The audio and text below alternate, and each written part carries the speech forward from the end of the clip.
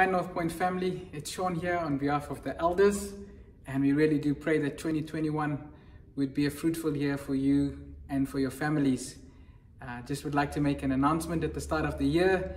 If you've listened to the President's address on Monday the 11th of January, he announced that due to the second wave of COVID-19 cases and the spike in those cases, that we are going to remain on level 3 of the lockdown. And as part of that level 3 lockdown, religious gatherings are not permitted. And so we as an eldership team have decided that it will be wise to pay attention to that, and we will not be meeting in person over the next while until we hear back from the President with regard to religious gatherings. We do trust in Jesus, but we do also believe that it is wise not to facilitate the spreading of this virus, which is killing many people at this time. So we're going to be moving to the online platform. We won't be meeting in person here at North Point City Church, but you can join us on Sunday mornings for our services on YouTube. So please join us, get your families together, friends together, even send out links to family and friends who do not know Jesus, and join us so that you can hear the word of God preached to encourage you to keep your eyes fixed upon Jesus Christ.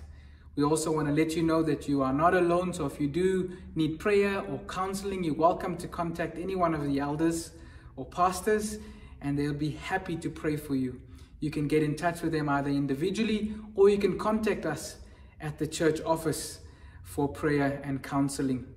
And then please remember to follow us on our social media platforms. If you're part of the WhatsApp groups or Facebook or Instagram or Twitter, please join us on our social media platforms so that you can stay abreast with all of the communication as we proceed into the future. So we are thankful for this, and I would like to leave you with this encouragement from Romans 12, verse 12. It says, "Rejoice in hope, be patient in affliction, and constant in prayer." All of these are as a response to worship to God based on the good news of what Jesus Christ has done for us.